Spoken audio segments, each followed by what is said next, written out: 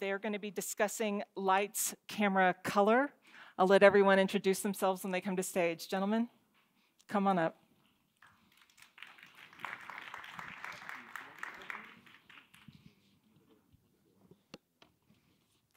Hello, everyone. Thanks for joining us today. My name is Connor McGill with AV Film for Pixera.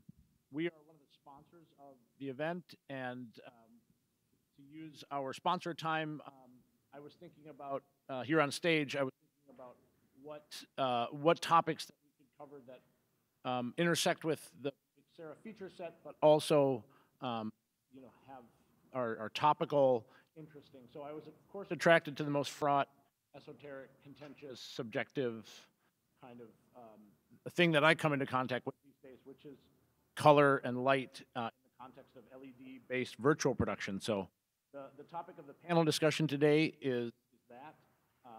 As a representative of a manufacturer of one of the pieces of equipment that's involved with LED virtual production, I am a second-hand source. Hey. I am, there we go. I have many secondhand data points, and most of those data points are speaking with people who are practitioners, who are virtual producers, who own studios or run LED studios like this one. And some of the most exciting and kind of original ideas that I've come across have been from these fine folks here who don't work for Pixera. They're friends and colleagues from across the industry. So to start, I'll let them introduce themselves, and then I'll frame the discussion a little bit more and ask some questions. So I'll start with you, Ben, if you'd like to introduce yourself and talk a little bit about your relevant experience. Sure. My name is Ben Dynas. I came from the film TV world. I was a lighting programmer for 15 years, doing movies, commercials, music videos, TV shows for high-end clients, Marvel, DC, Sony, Apple, that type of stuff. I got involved into the manufacturing side about 8 years ago. I worked for a company called Quasar Science, manufacturing LED lights, and really got heavy into the lighting control side and the technology side that had to do with film production. From there, I was involved with the Unreal Fellowship for ICVFX, getting deeper into the virtual production side. And really, we started to embrace what we call image-based lighting, which I think is part of what we're going to talk about here. Along with my my cohort, Tim Kang at Quasar Science, we really delved into that and tried to, yeah, you give it up for Tim if you know him, delve into the technology side of how you approach that. Recently, I joined the team at Aperture Lighting, and I brought Tim Kang along with me now at Aperture Lighting, and there we are trying to push forward lighting control, push forward virtual production lighting, because the big topic that we talk about a lot in virtual production is the environment that we create with the volume. And even if the LED volume gets better in quality with better spectrum and things like that, we'll still need to light the set. You still need the hard lights. You'll still have to approach it in the same way for lighting. So there you go. Thanks, Ben. Marcus? Thank you, Ben. Do you guys hear me? Yeah. My name is Marcus, and I don't have a background in lighting. I have a background in computer science, actually. That's really how I started my career in this business. However, I did run into Ben in my previous job, where I was representing a company called Lumen Radio, who produces solutions for wireless DMX control. So that's how I kind of entered into the lighting industry and started understanding the requirements and the needs from a lighting perspective, especially in cinema and TV. Then I stumbled on a couple of banana peels and ended up with a company, another media server company called Disguise, and worked with that company for quite some time, producing solutions with my then old friend Ben and other lighting professionals in the film and TV industry.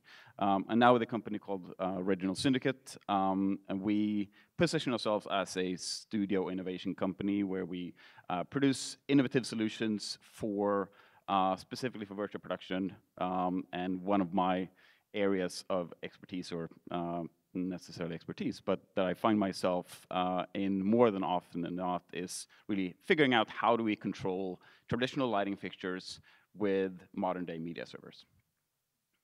Thank you. Andy. Hello. Hello. Hello. My name is Andy. I am a virtual production supervisor. Haha. I'll give you that one. My name is Andy. I'm a virtual production supervisor. I'm based in Chicago. I also come at this from the sort of film and TV industry. I started off over 10 years ago now as a camera assistant, and then I became a union special effects supervisor for many years. I got into virtual production around 2019, and I've been a serial developer, tinkerer throughout all that time. I currently run a company called Low-LED Virtual, which is a sort of R&D and consultancy company based in Chicago for virtual production. And I also run a company called Smash Virtual, which is the largest LED volume in the Midwest.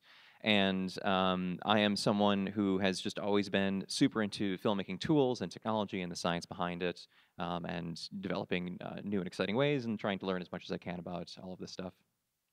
Thank you, Andy. Excellent. So to ground the conversation, I'd really like to connect this topic with the ethos of framework or live pixel people. So Marcus, starting with you, could you give us a little bit of the genesis of the use of LED, direct view LED tiles in the film and TV production world, and kind of what the state of play with that technology is, and what you think some of the main benefits are over conventional either green screen or on location practical studio shooting? Those are many questions in one. Okay. Feel free to choose any part of it that you'd like. Where do we start? No, I think if we look to the history of virtual production or the history of image-based lighting, I think it's sitting right in front of us here. Like everybody who's in this audience has been part of taking the technology and taking the storytelling tools that we have to our disposal today to where they are today. But I think if we look back in time where this whole thing started, like if any of you were here during the Sympathy event yesterday, there was a very good presentation by Lux Machina on how they've pushed the envelope, starting with using projection mapping back in, I believe 2013 when they did Oblivion. That was a full wraparound of using projectors instead of LED.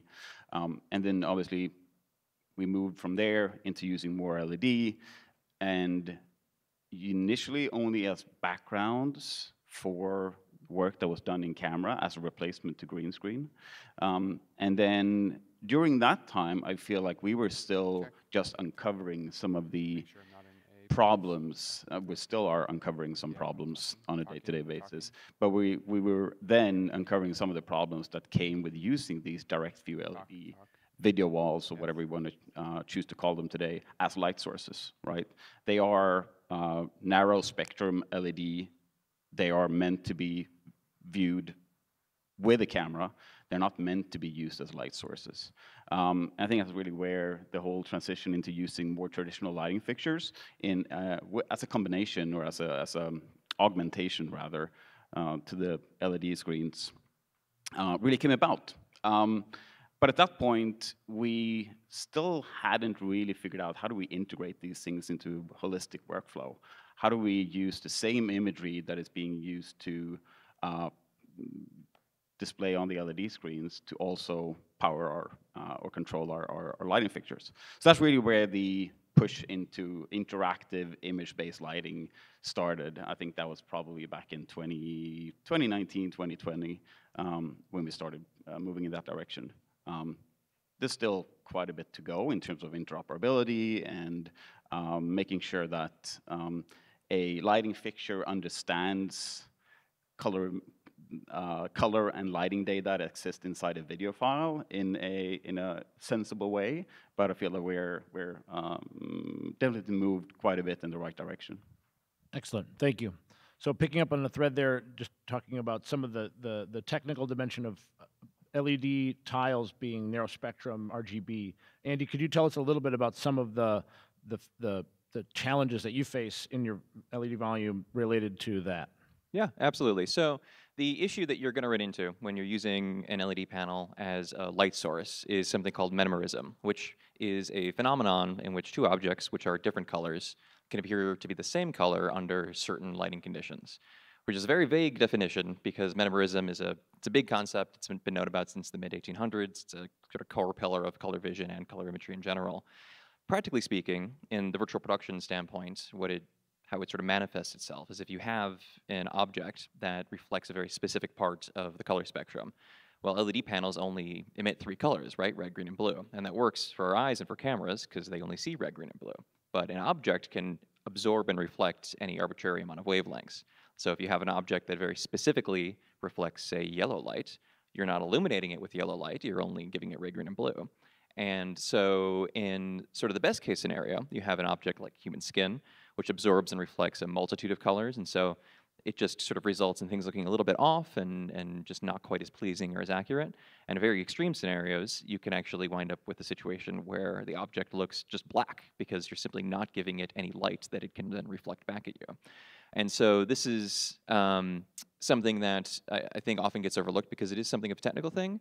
But the issue is that it manifests itself in kind of the worst possible scenarios, like when we're shooting products, right? A client wants a product to look as accurate as possible. They invested a lot of time and money in that specific color and that manufacturing process to maintain that color. And so you then illuminate it with a light source that isn't providing the full spectrum. It's not going to give you the accurate color, and it's going to cause a problem.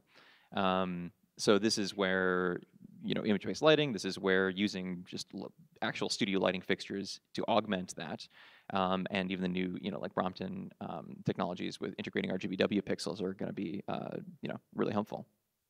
Great, that's fantastic. Thank you. So to continue on with this idea of image-based lighting, first of all, for those in the room who don't know, I was wondering, Ben, if you maybe could define that, and then talk a little bit about some of the technologies that you've been involved in developing to address the issues that Andy has brought up. Sure, yeah. When you're creating an LED volume, what you're essentially doing is you're making a big giant soft source of the world around you. So when you're creating this world around you, it's all soft light, and as Andy just described, it is all very spiky spectrum soft light. And so the way that you could combat that is to put the same type of imagery, the same video wall, the same content. Instead of running that through the wall, you can actually run that through lights. Well, there's an interesting thing that's happened over the past, well, it's probably happened forever in technology, where a problem occurs on set, the existing technology is used to try to solve that problem, and you kind of get there, you get to a point that you're like, oh, this kind of works, but then you can iterate the technology further, and you iterate the technology further, and you solve that problem, but guess what? There's another problem that occurs. So now you iterate again and again. And image-based lighting has only really come about because the technology has been able to now do this, right? Before, we could just light with a big white panel, and a different color of a white panel, or pixelate the panel.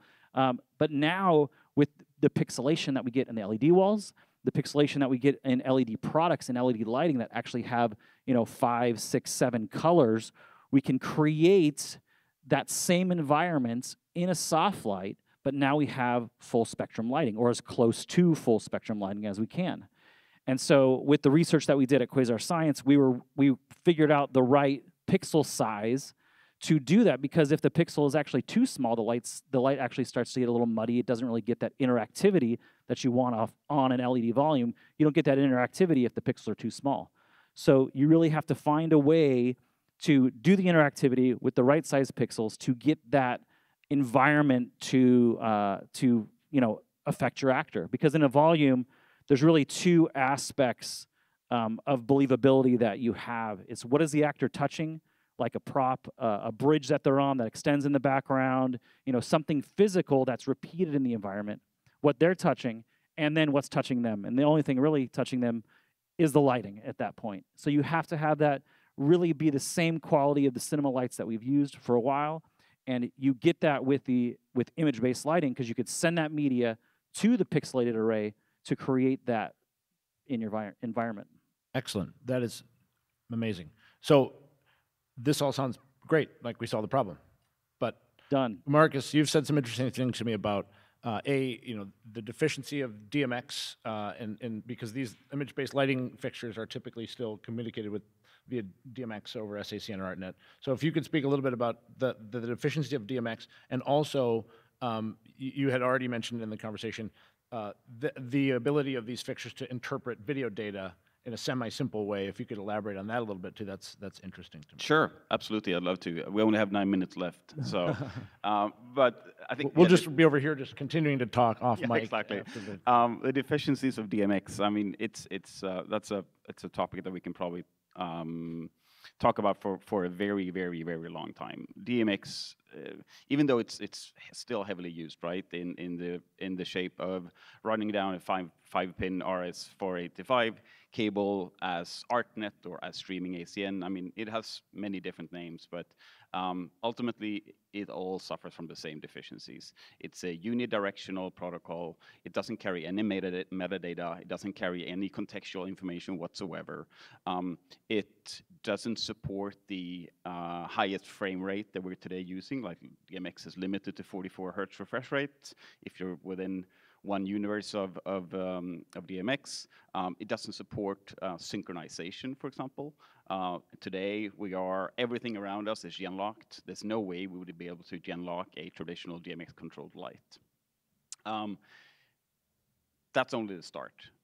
If we then look at the applications that we're using DMX for today in terms of controlling lights with, not necessarily with a console anymore, but we're using a media server to drive the lights. We're playing back videos that may include HDR content that is calibrated to a specific peak brightness, etc. There's no way for us to actually tell the light in a smart way what to do. So in a way, and it's a little bit ironic that we're sitting in a scenario where we have so much control over how we control our video devices, right? We have control over what color space we're using between the media server and the processor. We have control over exactly how every single pixel on these LED tiles around us are behaving on a microsecond level. But on the lighting side, which we depend on so much in order to actually create a believable product, we don't have that level of control. And I feel that is something that, as an industry, we need to start asking tougher questions, both to manufacturers on both sides, but also to the standardization bodies to ensure that we get to a point where we have the same level of control over lighting fixtures as we do with video devices. May I counterpoint? You can go for it, absolutely. Yes. Well, I'd just like to say that, yes, DMX does have all those deficiencies. As a lighting manufacturer, and DMX has been my world for the past 20 years or so, we've been coming up with ways to overcome this, as you know. SACN multicast, it's the best form of DMX, even though it is Ethernet-based protocols. Because at the end of the line, DMX is still 512 channels. It still gets conveyed in that way. And when you get into these highly pixelated lights, they're instantly a universe of DMX. So I think as a lighting manufacturer and as a programmer, I think the responsibility is going to come to how do we improve this, because a lot of the governing bodies that regulate the protocols, by the time the manufacturers are ready for something new, the last protocol is finally getting pushed out. So I think we have to iterate faster, and I think we have to try more things. And what's really interesting about virtual production is, since it's this constant state of experimentation and find the workflow, and there's not one way to do things, I think it's providing a more fertile ground to experiment. And so as a manufacturer, I think we have to keep pushing that. And the way that we push it as a manufacturer is through people using it, and the users, and the professionals like yourselves out there, discovering the new problems, pushing people to find the solutions so that we can make better tools to use, essentially. Fabulous. So Andy, as somebody who runs a stage day in and day out, what are some of your thoughts on the current state of the image-based lighting workflow versus conventional lighting control, and where do you hope it goes from here? Yeah, absolutely. I was saying earlier that I think kind of brought me here as sort of the foil to the image-based lighting conversation, because our experiences with it so far have been somewhat mixed, just as far as the state of the technology and where it's at. I think that this is something I see a lot in the virtual production space, but a lot of companies sort of operate in this vacuum of virtual production, and the solutions to problems they come up with only sort of work in the virtual production context. But it's important to remember that the tools that we make are being integrated into a production workflow, a very well-established production workflow that's used every single day all around the world. And if the tools that we make are not readily able to be integrated into that, then it's always going to be a struggle. It's always going to be difficult to get people to adopt them. It is tough. People in the film industry don't like to change. They don't like new things. It's not an industry that is conducive to taking risks. And so you kind of have to sort of trick people into trying out new things by making sure that it's highly interoperable with the way that they're already used to working. So when it comes to image-based lighting, the current state of the art sort of completely removes a lot of control that cinematographers and that lighting programmers had previously had and replaces it with driving it with a video. And the thing is that the videos are not shot most often with the intention of being used as light sources. They're meant to be viewed directly. And so often you want to be able to make tweaks. You want to be able to change things. The cinematographer wants to be able to make creative decisions. And right now it's very difficult to do with the current state of the art. It's not always easy to make those changes. And that's really frustrating for creative folks.